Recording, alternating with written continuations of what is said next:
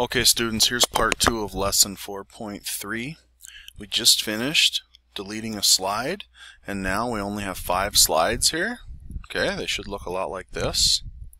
Alright, so now we're on step number 27, which is called applying transitions. It adds interest when you're advancing from one slide to the next.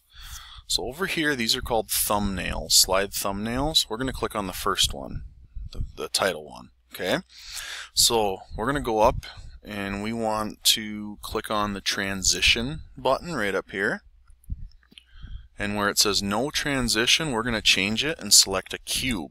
Okay, select a cube.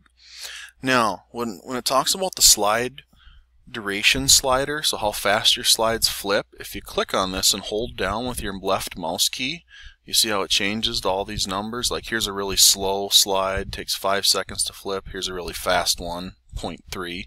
We want 1.5, and you have to slide it along carefully and let it go. Right at 1.5.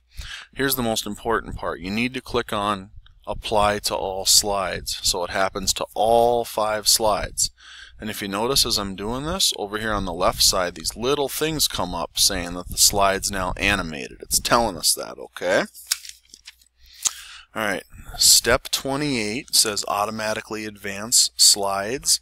So what we're going to do is we're going to X right here, and we're going to go to present, okay? We're going to go to present. So it shows us this from the beginning, and if I hit the play button right down here, okay, you can watch it flip through. Alright, everything looks good here. Yeah, looks nice here. Here's our rounded rectangles. Alright, and there's our video, that if we click on it, we could play a video all about Hawaii. Okay, so in order to get out of this screen on the keyboard, on the upper left-hand corner, we hit the escape button. And this project is ready to submit for grading. So good job, everybody.